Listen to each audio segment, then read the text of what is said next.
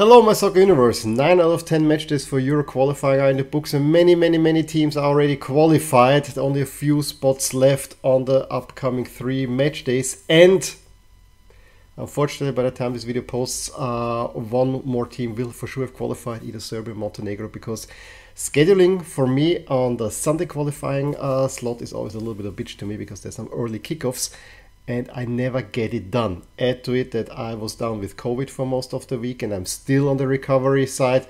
That slows the process down as well. So yeah, there you go. You also can hear my voice is not quite there yet either. But all fine. I'll be all fine for this video. I have followed a lot of European qualifiers this week so far, and the interesting part is you might be suckered into some matches that might look good on paper, but have nothing to do with the qualifying process, are not really, tense games. However, if you look a little bit closer in the standings and you know who is battling against whom, you might find yourself watching, like me, matches that you probably would not have picked. Albania at Moldova, for instance, but that were really interesting, and that's the fun of this latter stage when you pick out exactly these games where there's really something to play for. And I don't regret making any single one of these choices because I always was rewarded. And similar goes for probably the last match, although there are only a few matches left that are true standouts.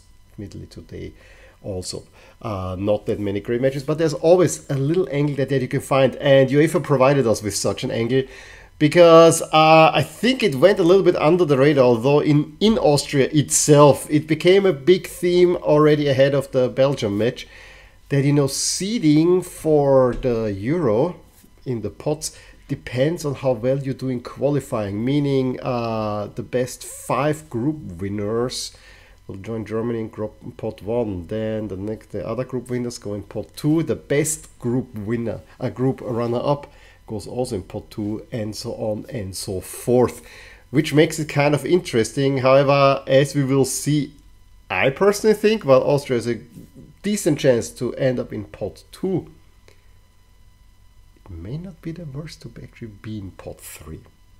But we'll talk about that as well. The way I want to go about things is now not go match day by match day and so on, but I really want to go group by group, that we can look at the situation. I mean, most groups are already fully decided, but they're, to see how, if the decision came about, how this came about, and then also look at the situation going forward, how it is. And alphabetically, of course, we'll start in Group A. We already knew that Spain and Scotland are through there, but there is... For Scotland, they also had this chance to at least become the best runner-up, whereas Spain probably, as we will see, will land in the top group because they had overall a really good qualifying campaign with only 1 loss. That actually gets you done quite nicely. The fates of the teams were actually quite different in Spain got a really easy 3-1 win in Cyprus, whereas Georgia and especially Kvartskhelia ran riot over Scotland. Scotland having to equalize twice. The last one came in late into stoppage time. And that was actually kind of a little bit the result that Austria wanted to get, that they lose points, because that means that Austria has a chance for being the best runner-up. Again, with the caveat, do you really need that? Group B happened yesterday, and the major portion was, will the Netherlands qualify? Yes, they qualified. It was a Wout Weghorst solo early on. Wasteful with chances, the Dutch were, especially in the first half, but also in the second. I mean, that they did not win by more was almost a farce. The other thing is that the Irish actually scored a goal that was then offside because it was clearly behind the line. It was kind of coming out of nowhere, but it's exactly what would have happened. And none of the teams would be happy because the way the playoffs set it up, it was actually better for the Irish to lose to the Netherlands, because that would then force Greece into the playoffs, which then also will help Ireland, although I don't think that Ireland will actually really make it into the playoffs either. So that is there. However, then the big result is France against Gibraltar. 14-0. The highest ever win for France in qualifying, the highest ever European qualifying win, 14-0, 7-0 at the half. I mean, it was definitely helped that Gibraltar had a player sent off. And for us, we're running up the score and we're going for it. And I have to say, I mean, I did not watch this game. I barely watched highlights. I have to say, if you're gonna play against such a opponent, I know I don't like watching such routes, but if you go, then go full on and see where they can get double digit or more or something crazy, and it went. What was also notable, there were not many players in there that scored multiple goals. It was Kylian scoring 3, of course. There was Coman getting 2, and there was Giroud with the last 2 goals later on getting 2. But the Brett, there was an own goal in there. You know, everything in there, but showed also the depth of the French squad. Watch out for France, but who am I telling that we all know that France is one of the top favorites for the upcoming Euros with a very cool jersey to boot. Group C is a really interesting one because of the runner-up spot. And yes, England 2-0 over Malta. We don't need to talk about that one. That's not how you play against a minnow. However, Italy against North Macedonia, it was not a must-win for Italy because we would have always come down to the head-to-head between Italy and Ukraine. However, winning it would allow Italy a draw, and then they would win it based on the head-to-head. And so the win they got. And it was actually a really good first half performance. I remember I was watching with my daughter here, and I explained to her a little bit. I said North Macedonia is gonna be defending deep, and Italy needs to try to break them down, to kind of take them out, making some quick changes or try to go past them. And at first it didn't work, but it started working, and they very quickly got the lead through Darmian. Jorginho misses a penalty. I know Spalletti wanted him to take that penalty, but honestly, I think Jorginho and penalties, that's a story that should be buried, to be honest. I feel bad for the guy because he's was such a great penalty taker ever since Wembley in 21. He cannot get a penalty for Italy in, and even more so, I mean, if he converts at least one of the 2 penalties against Switzerland, Italy's at the World Cup. So that's a big one, but I think he should not take penalties anymore if he's playing. But then Chiesa from far range and then scoring another one, really showing that Italy is on a different level and they can play really exciting. They cannot defend though, and Macedonia quickly pulled one back, and then they got another one, a deflected shot from Acerbi. And I'm thinking, oh no, is Italy throwing away this one again? No, at least they scored 2 more late on. I think Italy should make it out of this group, but again, they have the head-to-head. It's an away game, but it's an away game in Leverkusen. And Leverkusen, last time I looked, is not in Ukraine. So it might work in their favor, but you have to keep your nerves at bay. But at least you can get a draw of that. An old Italy team, I would have no trouble with that because it would be 0-0 written over. This Italy team, I think, can be gotten at. That also has to be, and I have to say, the story of maybe Italy making it, Ukraine making it despite all the war effort. I mean, there is a story there as well that you would not mind cheering for them. Let's move over to Croatia's group D. Croatia got a huge shot in the arm yesterday. Said it already in a short video. Armenia had so many chances against Wales, scored very early on. I think hit the woodwork, and then an own goal is an equalizer when Wales was not even threatening. Of course, in second half, Wales opens up, creates pressure, but they are open like crazy, and Armenia probably should have scored a second goal and won this one even.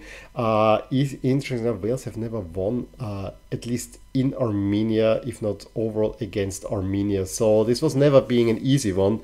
So with that result, a win for Croatia would put them in the driver's seat for qualifying, and that's exactly what they got. They got the 2-0 against Latvia. Lovro Maja being involved in both of the goals very early on. Then Croatia settled it. It all comes down to their final game where they just need to have a win.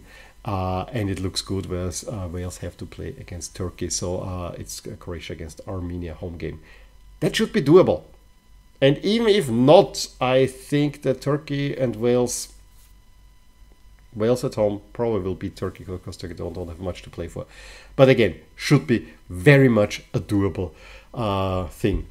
Group E actually was about to get wide open out of nowhere almost. And I have been really not looking much at Moldova, who have a really excellent record. They only have lost once so far and were very well in the running, and they were playing at home to Albania. And while now it looks like they have no chance, they actually had a chance. Albania took the early lead. But Moldova, especially the more that the game went on, were threatening should have scored equalized much sooner than they did. They were pushing for a winner that would have put Moldova within touching distance of Albania, and Albania would not have qualified. The draw was enough for all Albania, and they have qualified. But if Moldova would have won that group would have been wide open. And so Moldova is still not out of it. However, Poland are at least out of direct qualification. They have to go through the playoff route now because they cannot win against the Czechs. Well, I should not say it this way because this is a Czech team that is much more seasoned than I think this Polish team. Poland has maybe better star players, but I think as a team I would prefer the Czechs any time of the day. Poland took lead, although I think the Czechs held them very well at bay, were maybe even a bit more threatening, although having less chances. The Czechs, through Suchek, quickly equalized after the half and had then the better chances. How Suchek then suffered a foul where he was lying on the floor and got the foot. I mean, it was not on purpose, but I really wondered why this is not another red card. But especially late on when Poland was kind of desperately trying to find a winner, which they needed. The Czechs had actually really good chances, probably should have won. The last header though went to Poland. If they would have won it, Poland would have been very well into it. So the Czechs were probably alright with the 1-1. Because now all they need is a home win, avoid defeat against Moldova at home. Which they probably should do, but it's also a dangerous position. And as I said, Poland has already done. Have to hope for the playoffs. And we'll look at their playoff path too. Group F was already decided. It was only for first place and maybe for Austria. You know, Austria had a potential shot at being in first place. For that you needed to win in Estonia. Estonia had a really great chance early on. However, then a really nice goal by Lima, very nicely played, made it over 1-0, and then I think Lienhardt scores his first for Austria and Alaba corner. The game was done and dusted, 2-0, horrible pitch, blah blah blah. So you kept your shot at the number 1 spot alive. However, Belgium now have a home game against Azerbaijan, which they probably will win. But you know, at least you give yourself a shot. You could have given yourself a better shot to finish as the best runner-up by scoring more goals, which Coach Rannick then bemoaned a little bit. But on the other side, as I said, not sure if pot 2 is actually the pot that you really want to be in. Again, I keep this as a teaser out there. However, the big result was Azerbaijan against Sweden. This Swedish team is atrocious. Absolutely atrocious at the moment. What happened to Sweden? And they don't have bad players. It's just that this team cannot play at the moment. 2-0 down already after 10 minutes and then conceding a wide range shot from far out later on. That group might have looked tricky with Sweden being in there, but honestly Sweden never was really an opponent. Yes, they had a few threatening phases against Austria here and there, but overall Austria controlled them very well and won fully deservedly both games. Has to say. So Austria, Belgium, the class of their groups, and one of the best qualifying records for both of them overall. Let's go over to Group G, which is the one Hungary. That was also a story. Hungary needed a draw in Bulgaria in a game that was almost not being played. First it was in Sofia, but then there are protests against Federation President Mihailov, where the police said in Sofia we cannot police this, so let's go to Plovdiv. Promise the stadium in Plovdiv was not ready, it's still under construction, so that even, you know, it would have been even dangerous for the players. So they were almost about to cancel that game, which would have handed the win to Hungary, but also had major ramifications for Bulgaria. Last second it was said to be played in Sofia again, but without spectators. Didn't matter. Still the downtown Sofia had to be shut down because of all the protests happening there. Bulgarian football is in a really bad moment, and you know, having ties to Bulgaria, it really hurts to see that, because that is a nation that should deserve much better. But corruption and so on is a big issue there. However, having said that, the Bulgaria actually played well. Yes, they were 1-1 down, but they got themselves back in the game. It was 2-1 deep in stoppage time when a freak own goal gave Hungary the draw and the ticket to Germany. Montenegro also kept the hopes alive with a 2-0 over Lithuania, and it's now the last match between Serbia and Montenegro. Serbia playing Bulgaria, and I think Montenegro have to play against Hungary, of who will get the last spot, with Serbia having very much the inside track there. This is what you probably will already know by the time this video posts. Group H is another one that is now, has a first decision. Denmark for a while looked like they're shaky qualifying, but results have been going their way for now. They get a 2-1 win over Slovenia, which was a head-to-head. Slovenia being the second place team, still are the second place team. Denmark doing just what they need to do, getting a goal. Slovenia scored a beautiful equalizer, but in the end, a win is a win. And you survive a group that you were a little bit shaky, but in the end, it's Denmark. I mean, Denmark is clearly the best team in India. Finland, although looking really good for a while, are already out of it. But it's between Slovenia and Kazakhstan now. Kazakhstan team, they got a win over San Marino, and now they have a head-to-head, and Slovenia need to avoid defeat. But Kazakhstan and Finland might still go into the playoffs and do something there, so have that in mind for them. Group I, there we have to talk a little bit more, because that was the group where all the Israel games last time around had to be postponed, and the makeup games didn't necessarily go Israel's way. First they lose to Kosovo. That was a week ago. 1-0, which clearly hampered their chances. Then they're down to Switzerland 1-0. A win would have qualified Switzerland, and Sean Weissman very late on gets an equalizer. So Israel is still in the running. And yesterday they actually looked good. They had the head-to-head with Romania, a Romania team that had taken the lead in the group thanks to Switzerland not winning. And Israel were down within 2 minutes through Sahavi after a corner. However, Romania quickly can equalize, and then you can see that Romania just a teeny bit better team overall.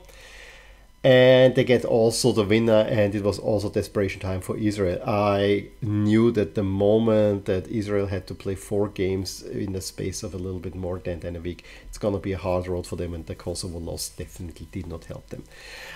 Switzerland also dropped more points, and while Switzerland has not lost a single game this qualifying event, this has been a rumbling and stumbling campaign overall, with 4 wins and 5 draws, and 2 of those wins came, of course, against Andorra. Not a great record for Swiss, who might actually, as we will see, end up in pot 4 if they don't win this group. 1-1 against Kosovo. Yes, Kosovo will have no chances to go into playoffs, but yeah, not much to play for.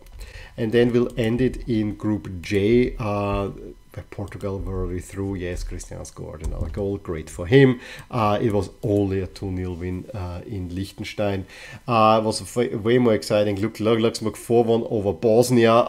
And it's so funny because all the teams behind Slovakia also already qualified or have now secured qualification with a 4-2 over Iceland. But all the other teams will very likely be in the playoffs as well. So this is a really playoff heavy group. But yeah, it's about positions there. As you see, Slovakia are now through 4-2 over Iceland. Last time they made it via the playoffs, this time directly, and given that they start in pot 5, it's actually pretty good showing by them. As I said, Luxembourg, Iceland, Bosnia probably in the playoffs. And if we look now at the playoffs here below, you actually see already that the League A playoff, this is where Estonia will come in. We have Poland, Estonia, Wales and Iceland. There might be a draw, but this is if the seeding will go. You would think that probably Poland and Wales will play for that spot. I would not normally say Poland, but not quite sure. The B playoff has been rather stable. Israel and Bosnia, yes, if Italy If Ukraine qualified and Italy go up, same thing as if Wales, there could be Croatia in there. So, you know, there's still some permutations possible, but this seems to be the most likely thing. Israel, Ukraine, Bosnia, Herzegovina, Finland. Quite an interesting one where I think Ukraine is probably the strongest team in there. The most exciting one should be the C1, Georgia, Luxembourg, Greece and Kazakhstan. I would say Greece coming out of that one, but I think Georgia, Luxembourg, Kazakhstan, those are all dangerous. This is actually a little bit more wide open than one would hope for. Now, I've already teased it a little bit. We need to also look at the rankings of the group winners and the runners-up, and we have it here. You see that at the moment, Austria is actually pot 1, but you know, there's an 8 in front of them, meaning that's the only team that has stuff to lose because they cannot add to the tally anymore. It's more likely that Austria will then fall into the rounds of where they have a good chance. If you look at their record, it's 19 points, Scotland 16 points. It's the only team that can catch them. Scotland in a 2-goal win, then they are the best runner-up. If Belgium, you know, and the same thing goes for Belgium. But pot 1, you know, that's Germany, Portugal, France, England are pretty safe. I would say Spain is also relatively safe in there. And then there's probably a shot for, if Austria should fall out, that either Belgium will probably be in there, Turkey, Denmark, outside chances. You see pot 2, at the moment the way it's made up, Turkey, Denmark, Hungary, Albania, Romania, and then, as I said, probably Austria or Scotland. Yes, they are all kind of the same type, but when I look then what Vault is in 3, you have Netherlands, Croatia, Italy, Serbia, Slovakia. I mean, Slovakia is a team that probably would want to play, but the rest, pot 3, probably better to be in pot 3 if you like. And I'm really surprised to see the Swiss, Slovenia, Czechs already in pot 4. So really, really interesting stuff there as well. Having said that, let's look also at winners and losers. Big winners, I'm wearing them, are Romania, Croatia got a huge shot. Directed Wales, of course, in the other way. Italy, boost. We have Switzerland through Moldova, actually also improved the chance of qualifying, as kind of the Kazakhstan and the Czechs overall. And then we look forward also to the favorites for the tournament. We have France, England, Belgium, Portugal, Spain, Germany. It's right there. I don't think the Netherlands will go in there, or even Italy. But, you know, we have said that before, at the last Euros, Italy were not in the top 5 favorites and they ended up winning it. But I have to say the form of the Italian team back then was a whole lot better than it was now. As for matches, as I said, for Sunday, yes, I mean, I think everything for Group G, the top games are in the interesting. The rest is kind of more or less academic and not much more. The Scotland-Norway game, Norway cannot do anything anymore. It's only Scotland need to get the 2 goals if they want to be in pot 2. They can actually decide, do we want to be in pot 2 or pot 3? That's a good pole position, but that's maybe the most interesting thing there. Way more on Monday, Ukraine, Italy, but also Czech Republic, Moldova. Don't overlook that one. And then we have Slovenia against Kazakhstan. So there are 3 finals, and I have to pick between 2. That's not fair. I think they should move one of those matches to today, honestly. And then, yeah, it's also a little bit of a downer for the Tuesday. Maybe I'll watch Austria's friendly with Germany, a Germany team that lost to Turkey at home. Maybe. I don't like to watch friendlies, to be honest. But yeah, it's the Croatia and Wales games that I think are the most interesting. Croatia, Armenia, Wales, Turkey. Take your pick there. I still managed to make a long video, but yeah, the Euros are entering the final place. We have to draw on the 2nd of December already, so we'll know a whole lot more very soon. In any case, thumbs up if you enjoyed this video. Let me know how you like the chances of your team qualifying, and I will talk to you soon. Bye! Yeah, I really hope you enjoyed this video, and if you did, here are some videos and playlists that you may enjoy too. Also, please consider subscribing to my channel and hit the little bell icon so you get notified whenever something happens in my soccer universe. And with that, have a wonderful day. Bye!